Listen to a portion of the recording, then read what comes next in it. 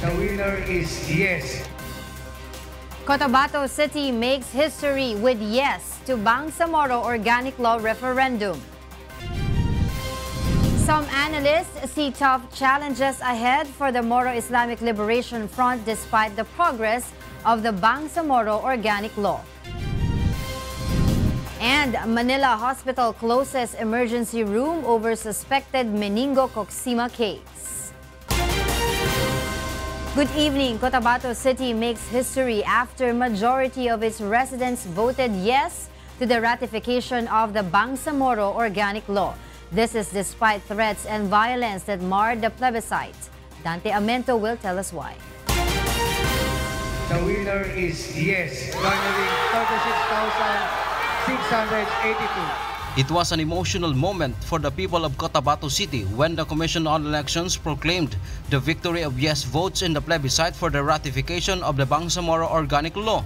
Excited residents outside the Sharif Kabungsuan Cultural Complex roared with joy when they heard the announcement. Even those who serve in the canvassing area became emotional as a series of sleepless nights preparing for the referendum finally paid off. Based on the final result of the canvassing from the City Board of Canvassers, 36,682 voted yes, while 24,994 voted no to the ratification of BOL. Despite delays, the COMELEC was satisfied with the conduct of plebiscite. Nagkaroon ng delay kasi yung mga teachers hindi agad na-receive dahil underman talaga yung office namin. The CPBOC will immediately submit certificates of canvass and summary of votes to the COMELEC Central Office in Intramuros, Manila. Meanwhile, Cotabato City Mayor Cynthia Guiani Sayadis said she would contest the result of Monday's plebiscite as the vote was marred by violence and threats coming from MILF supporters. Residents in areas included in the proposed Bangsamoro Autonomous Region in Muslim Mindanao hope their votes will not be in vain as they aspire for development under the new law. It was a historic decision for the people of Cotabato City after years of resistance to autonomy. The city twice rejected the proposal in two plebiscites held in 1989 and 2001. Dante Amento, UNTV, News and Rescue, Philippines. The Commission on Elections has once again deferred the canvassing of votes on the recent Bangsamoro Organic Law plebiscite. This is because there are no certificates of canvass which arrived yet at the COMELEC Central Office in Intramuros, Manila. Aiko Miguel will tell us why. The National Plebiscite Board of Canvassers, or NPBOC, has decided to once again defer the canvassing of votes of yesterday's Bangsamoro Organic Law plebiscite. The canvassing, which should have happened at 1 p.m. today, will just resume tomorrow at 2 p.m. The NPBOC still is awaiting for 3 certificates of canvass from the Regional Plebiscite Board of Canvassers of the ARMM, the Provincial Plebiscite Board of Canvassers of Basilan, and the certificates of canvass in Isabela City in Basilan. Acting Election Officer of Cotabato City, Attorney Romel Rama, already had a certificate of canvass of Cotabato City received at the Palacio del Gobernador in Intramuros, Manila. According to COMELEC Commission Secretary Attorney Consuelo Diola, it is just normal that COCs do not immediately arrive at the COMELEC Central Office as counting of votes are done manually. COMELEC reiterated that there are no delays in the transmittal of COCs from the areas where the plebiscite were held to the Palacio del Gobernador in Intramuros, Manila. Today, we will be expecting the Cotabato City chairman to arrive today this afternoon. There's really actually no delay. It's just a matter of the regular course of a manual canvass. So we don't think it's a delay. So see you tomorrow at 2 p.m. Sa Isabela, meron pa atang mahigit 40 na returns na hindi pa naka-canvas. So meron pang mga ongoing na canvas. Meron pang pending sa regional canvas din. So, kaya nga tayo hindi magpo-convene ng national canvas today kasi ang ini-expect lang naman talaga today is Cotabato City. Meanwhile, COMELEC spokesman Director James Jimenez admitted that there was a clerical error that happened in the canvassing of certificates for the BOL in Cotabato City. The number of registered voters and actual votes tallied were much lower than what Director Jimenez announced. In the COC, there were only 71,963 registered voters and 39,024 votes cast in Cotabato City, compared to the 113,751 registered voters and 61,676 votes cast announced by Director Jimenez. However, Director Jimenez said it can still be corrected by the National Plebiscite Board of Canvassers and will not affect the outcome of the BOL Plebiscite. It's clear to me at least, no, na this is a manifest error. Nagkaroon lang ng clerical error. It happens in every election na small errors like this are made. I think what's more relevant is the counting. Aiko Miguel, UNTV News and Rescue, Manila. Some analysts believe that the Moro Islamic Liberation Front is still facing challenges despite the progress of Bangsamoro Organic Law. Nel Maribuhok tells us why. The passage of the Bangsamoro Organic Law is being counted upon to resolve the decades-long armed conflict in Mindanao region. Under the BOL, a more powerful Bangsamoro Autonomous Region in Muslim Mindanao will replace the current autonomous region in Muslim Mindanao. Cotabato City has spoken with a resounding yes vote in Tuesday's plebiscite for the ratification of BOL. This automatically includes Cotabato City in the formation of BARM, which will be headed by an 80-member Bangsamoro Transition Authority until the year 2022, when the first election for the leadership of a parliament will be held. The BTA members are to be appointed by President Rodrigo Duterte himself. It is expected that majority of the members will come from the Moro Islamic Liberation Front.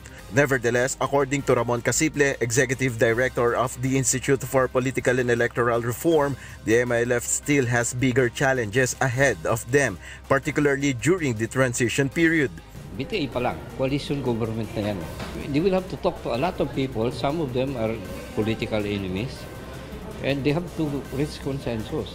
That's a problem ng statesmanship. It's not anymore na partisan ka lang simple, meron kang sariling gustong mangyari. Ito yung shift sa thinking. You have to think as ikaw na ngayon ang leader ng buong rehiyon. For peace and conflict analyst Francisco Lara Jr., the existence of private armed groups in Mindanao poses another challenge for the BTA. There's been a lot of improvement, but the power of clans and the power of armed groups to dictate developments at the local level in critical communities remain, and that will be the biggest challenge as well for the Bangsamoro Transition Authority. When the second plebiscite in other parts of the Mindanao concludes on February 6, it will be confirmed which areas will form the new territories under BARM. Nel Maribuhok, UNTV News and Rescue, Cotabato City.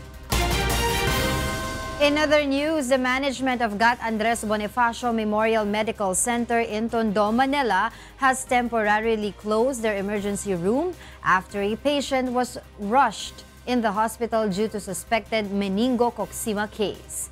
Joan Nano tells us why. The hospital management of Gat Andres Bonifacio Memorial Medical Center in Tondo, Manila has temporarily suspended admitting patients in their emergency room. This was due to a 55-year-old female patient that was rushed to the hospital yesterday due to suspected case of meningococcemia. According to the Department of Health, meningococcemia is a bacterial disease that can easily be transferred through close contact with a patient suffering from meningococcal infection. The common symptoms of meningococcemia is high fever, headache, cough, sore throat, body pain, vomiting, and rashes. Ang meningococcemia is bacteria. It can be spread through coughing, through kissing. So may pagka-intimate siya. No?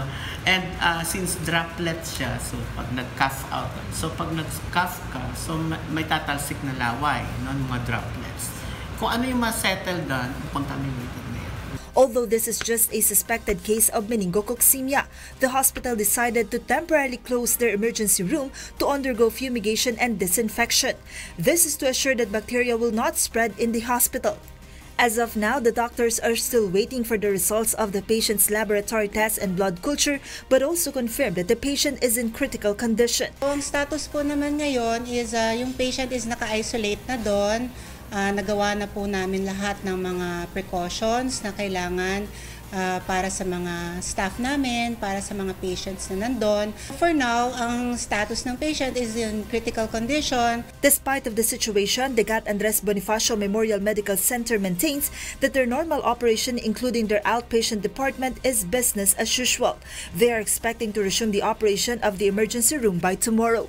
Joanano, UNTV News and Rescue, Manila. Local officials say that Manila Zoo's closure due to untreated sewage is targeted to last for 3 to 4 months. However, some zoo personnel are not too worried over the park's temporary closure. Monokson tells us why. The Manila City Hall ordered on Tuesday the immediate closure of Manila Zoo. The city government cited the amusement park's lack of sewage treatment facility, causing the wastewater and animal discharges to flow directly to Manila Bay. On Wednesday, the City Engineering Office and the Public Recreations Bureau made rounds in the park to assess the area and identify possible location to where the treatment plant will be erected. City engineers plan to construct new septic tanks for public toilets and the composting sites for animal discharges. It will take about 3 to 4 months to complete all the drainage facility construction works, according to officials. Meron na po siyang mga septic tank actually. Okay. Pero hindi pa siya nakakonect sa proper discharge niya sa Maynilad. Several stakeholders say they fully understand that the sewage works have to push through, though they admit that it will affect their income. Hindi ko nga po kasi alam, kapapasok ko lang din po kasi ngayon, nabigla lang po ako kahapon na sabi close na siyempre nalungkot po kami, wala kaming pagkakakitaan. Pero yung mga vendors na nagbebenta ng mga laruan or ng mga souvenir items, sila yung magpo-close lang. Some park personnel, meanwhile, say they are not worried because somehow they will still receive their monthly salary. Budget naman po dyan sa mga empleyado. Kaya steady lang din po kami, magtatrabaho pa rin kami. The iconic family destination houses around 600 different species of animals. The most famous is Mali, an Asian elephant dubbed as the world's loneliest elephant and the only captive elephant in the Philippines. Mali is now 45 years old and has been in captivity all her lifetime. Manila Zoo was ordered closed after the Department of Environment and Natural Resources tagged it as a major pollutant of Manila Bay. Coinciding with its closure, the DNR directed all establishments near and around Manila Bay to construct their respective sewage treatment facility. Mon Hokson, UNTV News and Rescue, Manila. Netflix movie Roma and British historical romp The Favourite from Fox Searchlight led nominations for the Oscars on Tuesday with 10 nods apiece. They will compete for the top prize of Best Picture with A Star is Born, Black Panther, Green Book, BlacKkKlansman, Vice, and rock musical Bohemian Rhapsody. The Marvel blockbuster is the first superhero movie ever to be nominated for Best Picture. The Oscars, the highest awards in the movie industry, will be handed out in Hollywood on February 24. Up next on Y News. Pistol allegedly used in the murder of Congressman Rodel Batocabe recovered from a fish pond in Ligao City, Albay. Cebu police beefs up security following an ambush that injured a Cebu town mayor and killed 3 others. And President Rodrigo Duterte to leave Congress to decide on the minimum age of criminal responsibility, according to Malacanang. Thank you for keeping me company in the first part of Y News. More reasons behind the stories with Angelo Castro III and William Thio after this quick break. I'm Angela Lagunsad. Good evening.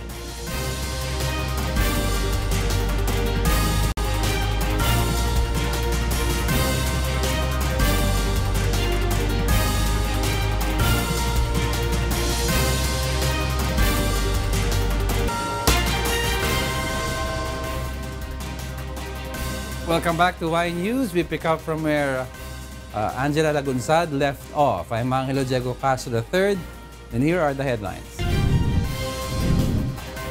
Dalaga mayor accused of masterminding the murder of Congressman Batucabe rushed to the hospital following his arrest for illegal possession of firearms.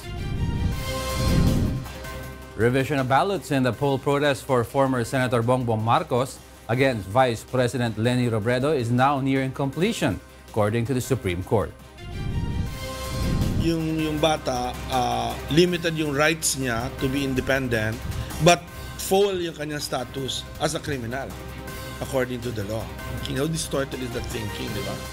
And a law expert believes the proposal to lower the minimum age of criminal responsibility violates several children's rights. Dalaga Albay Mayor Carlwin Baldo, accused of masterminding the murder of Ako Bicol Party List Representative Rodel Batucabe, was rushed to the hospital following his arrest for illegal possession of firearms. Meanwhile, authorities are examining another weapon that was recovered from a fish pond in Ligao City. Here's why from Lea Ilagan. A mayor tagged as the main suspect in the killing of Ako Bicol Party List Representative Rodel Batucabe was brought to the hospital on Tuesday, several hours after his arrest for illegal possession of firearms. Police confirmed that Dalaga Albay Mayor Carlwin Baldo was admitted to the UST hospital around 11 in the evening Tuesday after complaining of difficulty in breathing inside his detention cell. Baldo has a history of asthma. As per recommendation ng medical team po ng Regional Health Service 5, dahil nga po nagkaroon ng allergic reaction at na tinamaan po yata yung parang asthma niya dahil po dun sa detention niya. I think parang sinasabi nila yung amoy ng katuldo. Baldo is currently facing charges after authorities seized from his residence 2 caliber .45 guns, Uzi magazine, and grenade launcher ammunitions. CIDG Director, Police Chief Superintendent Amador Corpus, hopes that the court will rule in favor of their case as the pieces of evidence they have gathered so far match the suspect's statements against the mayor. May violations po, then again, disposition po ng korte yan, and we hope we'll have a good disposition. The search warrants was implemented properly. Corpus also reveals that the PNP Crime Laboratory in Region 5 is currently conducting ballistics and cross-matching examinations on a caliber .45 pistol that was recovered from a fish pond in Purok 3, Barangay Busay in Ligao City, Albay. The gun is believed to be the weapon that assailant Henry Yuson alias Romel said got jammed during the assassination of Batucabe, forcing him to use his military-issued firearm. Yuson added that he gave the jammed weapon to Christopher Nabal alias Tuping, who disposed it to the fish pond. According sa mga witness, ito yung ginamit na baril ni Henry Yuson na nag-jam.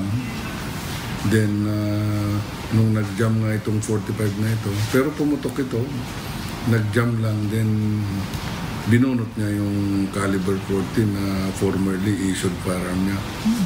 Lea Ilagan, UNTV, News and Rescue, Camp Crame. The Philippine National Police deploys a group of security personnel for Cebu Town Mayor Lacambini Reluya, who was hurt in an ambush on Tuesday. Police investigators are looking at politics as one of the possible motives for the gun attack. Gladys Tuabi tells us why. San Fernando Town Mayor Lacambini Reluya is currently being treated at a local hospital in Cebu after sustaining gunshot wounds in an ambush in Talisay City. The gun attack occurred around 5:30 p.m. on Tuesday when a group of unidentified assailants on board a white vehicle waylaid and fired at the mayor's van while the victims were traversing Barangay Linao. Reluya survived the attack with two of her staff, Giovanni Perez and Tolentine Jeffer. But her husband Ricardo Reluya Jr., driver Alan Bayot, and local official Ricky Monterona were killed on the spot. The mayor's husband was the president of the Association of Barangay Councils in San Fernando. A special task group has been formed by the Police Regional Office 7 to probe the attack. I told them na aside sa checkpoints na i-establish, kinahanglan yung witnesses sa lugar. makapag-canvas sila dito. Plus the CCTV, ito importante sa mo. Police investigators are looking at politics as one of the possible motives for the ambush, after Reluya expressed belief that the incident was politically motivated. Cebu Police will also beef up the security being provided to Reluya and her aides. In every election ata na sila, pinmigod sila na threats, pinmigod sila na alanganin. Karon lang, storya niya, medyo nagkuhan siya na incumbent niya siya. But they are receiving threats, na siya gihatag ng mga pangalan, so we'll investigate them. Following the attack, the San Fernando town has been placed under Orange Code and control of the Commission on Elections due to intense political rivalry and presence of armed groups. Gladys Tuwabi, UNTV News and Rescue, Cebu. President Rodrigo Duterte is leaving to Congress the determination of a minimum age of criminal liability according to Malacanang. This is despite the president's outrage after learning about drug syndicates' use of children as young as 6, 9, and 14 in illegal activities. Rosalie Cos tells us why. President Rodrigo Duterte once again warned syndicates that the campaign of the government against illegal drugs will remain relentless. During the annual assembly of the local leaders in Lucena City, Quezon on Tuesday, Duterte emphasized that as the chief executive, it is his mandate to protect the Filipino people and the nation from destruction. Duterte also expressed his outrage after learning about children as young as 6, 9, and 14 years being used by syndicates in illegal drug operations. Pag sinira mo ang bayan ko, talagang magwawala ako. Kayang nangyari nung 5 days ago. Ang nagmi-maintain ngayon ng Shabu, ang mga bata. Kung may parokyanong makita nila naghahanap, dadalhin nila doon, pahititin nila. Sila na ang kukubra, pati ang mga bata, shoot na rin sila. As young as 6, 8, 9, 14. Kita mo ginagawa ng mga The president made the statement a day after the House Justice Committee approved a bill seeking to lower the minimum age of criminal responsibility to 9 years old. Duterte has been pushing the lowering of minimum age of criminal liability, saying the current law shielding minors from criminal prosecution has created a generation of criminals. However, he has yet to specify which age should be set as the minimum age of criminal responsibility. According to Malacanang, the president is leaving the Congress to decide on the matter. Again, the president will not interfere because that's the lawmaker's job. Will not question that. Bahala sila. Basta gusto ni presidente, ayaw niya yung 15. Definitely. Rosalie Coz, UNTV News and Rescue, Philippines. A constitutional law expert believes that the proposal to lower the minimum age of criminal responsibility will violate several children's rights. Maya Bermudez will tell us why. Dina strictly implements in her store the practice of not selling cigarettes and liquors to minors. But she said that there are still those who would plead to her and some even act as adults just to purchase the said items. Pabili atin ng sigarilyo, ipre makita mo naka-uniform pa, tapos estudyante, tapos bata pa. Tapos biglang nasabihin ko, ay hindi ako nagbebenta sa mga minor de edad, lalo na estudyante ka pa. Tapos biglang mumurahin ka. Tapos sasabihin, para sigarilyo lang, ganyan. Di ka ano naman, ganyan. Professor Tony Lavinia, an expert in constitutional law, said if minors are prohibited to purchase cigarettes and liquors, enter into contracts, be employed, or participate in national elections, same views must be shared by lawmakers on the issue of lowering the minimum age of criminal responsibility from 15 to 9 years old, which was swiftly passed in the House Committee level. Yung bata, limited yung rights niya to be independent, but full yung kanyang status as a criminal according to the law. How distorting is that thinking? How distorted is that thinking, di ba? Our law gives you full rights only when you're 18, Di ba? Dapat talaga, mas sa akin, I would be more radical na Pangilinan law. Dapat dun yung start ng discernment sa 18. Kasi yun na yung legal ano natin. Pero kung may consistency tayo, di ba? Lavinia added that several rights will be curtailed by the proposal, such as due process, and can be a form of inhumane punishment. This can also be contradictory to the international conventions signed by the Philippines, such as the United Nations Convention on the Rights of the Child. First of all, the constitutional right to due process for children, di ba? Children are children and have to be treated as children. And when you now make them adults, di ba?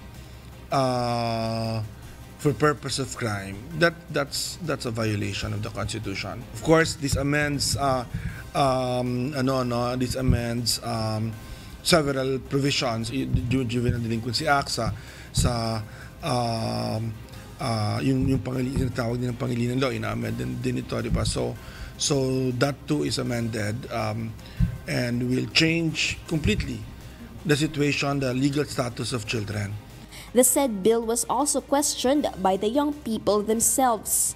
Kahit po sabihin natin na may isip na po yung bata na yun, what if po kung may nag-provoke lang po sa kanila na gawin yun or labag sa loob po nila? Paano na lang kung dumating po yung panahon na lumaki man sila and then malalaman nila sa iba na kriminal yung tawag sa kanila? Hindi ba parang hindi siya magandang tag para sa kanila? Sobrang nakakabahala na gano'n na lang tayo tinitingnan ng gobyerno, tapos parang wala naman tayong magawa. Tapos ang dami ding mga sumusuporta sa ganong idea ng gobyerno, kaya sobrang nakakabahala. Sana yung mga batas na ginagawa nila in favor sa lahat ng mga mamamayan natin dito sa Pilipinas, kasi minsan nagde-decide sila hindi nila naiisip yung ibang yung kapakanan ng iba, kagaya naming mga teenagers ngayon sa generation natin.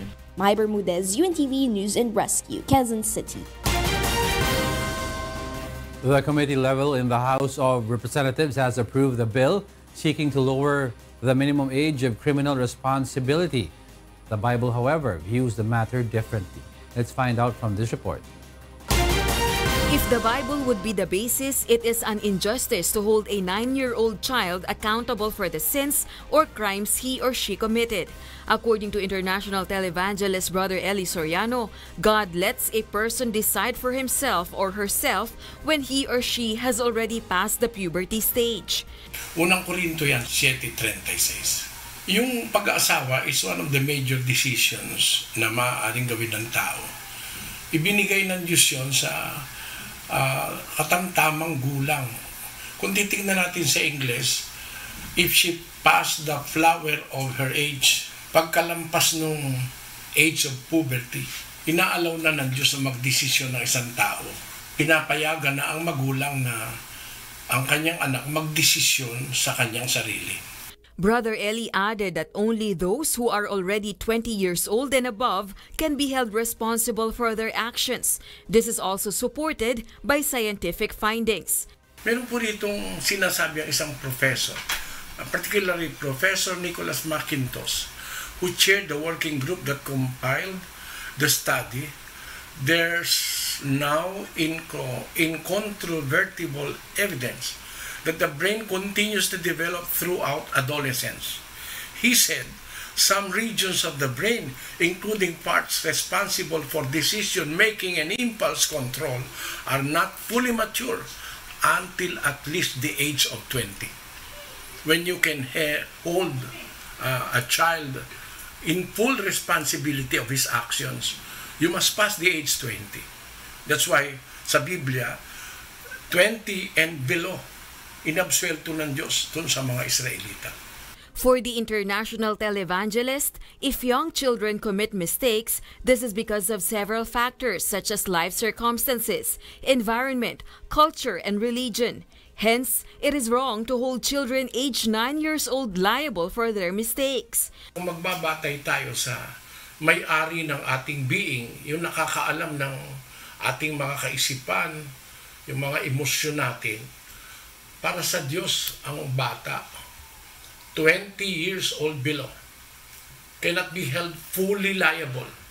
I'm saying, cannot be held fully liable of his or her sins. Inabsuelto nga ng Diyos yung mga kasalanang nagawa nila. Alam kasi ng Diyos ang circumstances because of the way their parents are bringing them up. Maaring may mga pagkukulang sa party ng magulang. Kaya hindi iniatang doon sa bata, 20 years and below. At binigyan ng Diyos ang bata sa kanyang salita ng karapatang mag-decide sa kanyang sarili if she or he passed the flower of her age according to the Bible. He also said that the parents of the children who are in conflict with the law are the ones who should be held responsible because the Bible says they should be the one to guide their children to righteousness. Para atangan natin yung 9 na taong bata ng krimen at tawagin ng kriminal. Ano malay natin yun ay insinuated by the culture, by the environment, by some other people. Hindi ang dapat ang bata ang managot nun. Maaari, dapat panagutin siguro ang mga kasama ng bata, magulang, na hindi nagtuturo sa kanilang mga anak. Walang disiplina kasi ang anak, ang bata, nasa total discipline ang magulang 22:6 of the book of Proverbs, train up a child the way he should go. And when he is old, he will not depart from it. Turuan mo ang bata sa daang nararapat niyang lakaran. Kaya ang bata nasa pangangalaga ng magulang. Rosa Licoz, UNTV News and Rescue, Philippines. Meanwhile, the House of Representatives has revised its version of the proposed minimum age of criminal liability from 9 to 12 years old. Lawmakers passed the bill on second reading within 2 session days through a viva voce voting or a vote of yes and nays on Wednesday. The House leadership earlier said they target to pass the bill on third reading as soon as possible. The ballot recount in 3 pilot provinces identified in the electoral protest filed by former Senator Bongbong Marcos against Vice President Leni Robredo is nearing its end, according to the Presidential Electoral Tribunal. Grace Casin tells us why. The Presidential Electoral Tribunal is set to resume on January 28 the ballot recount in the pilot provinces identified in the petition filed by former Senator Ferdinand Bongbong Marcos Jr., questioning Vice President Leni Robredo's victory in the 2016 elections. The PET temporarily suspended the recount last January 21 due to wet or damaged ballots. The tribunal said the revision of ballots that began last April 2018 is nearing its end after recounting almost all of the ballots from Camarines Sur, Iloilo, and Negros Oriental. Under Rule 65 of the PET, the tribunal may dismiss the protest if Marcos fails to make his case. But if tribunal sees probable cause in the result of the recount, it may move forward with the remaining provinces identified in the protest. According to Marcos legal counsel attorney George Erwin Garcia, the recount must end so the people will see who is the true winner in the vice presidential race. But according to attorney Romulo Macalintal, election lawyer of Robredo, the petition of Marcos is already dead, saying the vice president even gained additional votes during the recount. Walang recovery ang nagawa ni Mr. Marcos. Submit na rin sila noon ng manifestation na wala naman silang isasubmit na mga testimonial evidence tungkol sa bagay na yan. So kung mag-rely kami sa mga ballot count lang, ay game over na talaga yan. In the 4 election protests that were previously filed by late Senator Miriam Defensor Santiago, Fernando Poe Jr., Loren Legarda, and Mar Rojas, none of these were able to reach the conclusion of the revision or recount of ballots. Grace Casin, UNTV News and Rescue, Quezon City. A senatorial aspirant sets to push education reforms in the Senate. As a former education undersecretary, he believes that it is the obligation of the government to protect the children. May Bermudez will tell us why. Senatorial aspirant and former DepEd Undersecretary Butch Valdez takes the seat and answered the public's questions in the program Get It Straight with Daniel Razon earlier. Valdez is a founder of the movement Katipunan ng Demokratikong Pilipino, established in 2003. It is a political party which aims to support the chief executive in his programs and goals. KDP was also established to formulate solutions to change political landscape and formally end the issue of political dynasty. Another platform being pushed by the party is the suspension of the implementation of the Electric Power Industry Reform Act, also known as EPIRA law, which they say suppressed the poor. But as a former official of the Education Department, one of the platforms he is set to prioritize is the reformation of the education sector in the country. Kung kayo ay magiging senador, anong mga susulong ninyong mga panukala para to improve the quality of our education? Ang dadaan po sa ating educational system must be ready, productive citizens when the time comes. Kung ang national objective natin magpadala ng mga tao sa ibang bansa katulad ng ating mga kaibigan dito, no? Then let's do that, and we will pattern our educational system towards that. Valdez also believes it is the state's obligation to protect children, so it is a must to check the intention of lawmakers in lowering the minimum age of criminal liability to 9 years old. Sa akin pong paningin, ito pong bagong batas, whatever their intentions were, no? Kasi ginagamit sa droga, ganyan. It is a responsibility of the state to help those parents rear their children properly, not to punish them. Kayang-kaya po natin bintangan yung magulang kung yung bata naging snatcher at 9 years old. Kasalanan ng mga magulang. Hindi natin po naisip na marahil kasalanan po ng Estado na yung buhay ng magulang ay mahirap. May Bermudez, UNTV News and Rescue, Quezon City.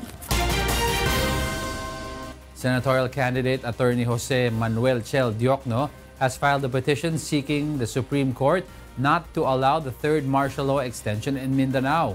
In his 17-page petition, Diokno argues that harassment and human rights violations in Lumad tribes have become rampant since the declaration of martial law in the region.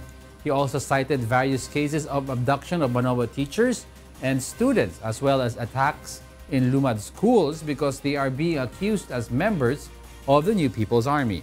This is the fourth petition filed in the Supreme Court against the extension of martial law in Mindanao. The Supreme Court is set to hold their two-day oral argument next week to tackle the constitutional basis of extending martial law in the region.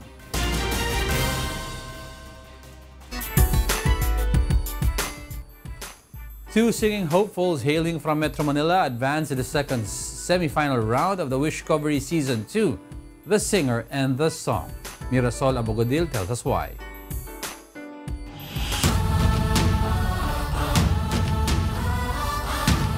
Top 4 singing bets from Camp Junji Marcelo faced off in a heated vocal showdown as Wishcovery Season 2, The Singer and the Song kicked off the first round of semi-finals on Tuesday.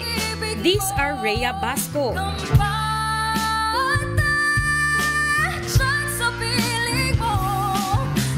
Ira Asuncion,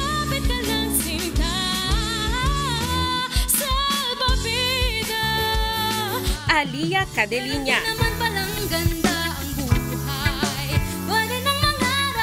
and Cyrilyn Salud.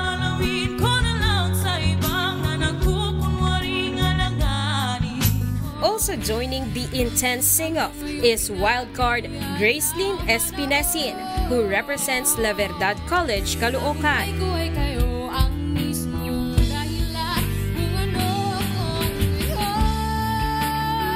All contenders have stepped up their game, according to composer Wishcover Junji, making it hard for him to pick his camp's representative for the next semi-final phase. But in the end, he selected Rhea Basco and Alia Cadeliña as the winners of this round. Junji explained that Basco has been a trailblazer since the online contest began.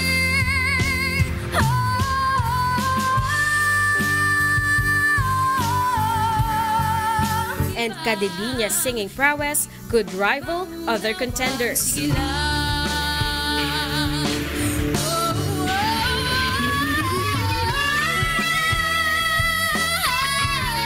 think I would have to give it to two people who might put Camp Junji into that level na pwedeng kumompete sa iba.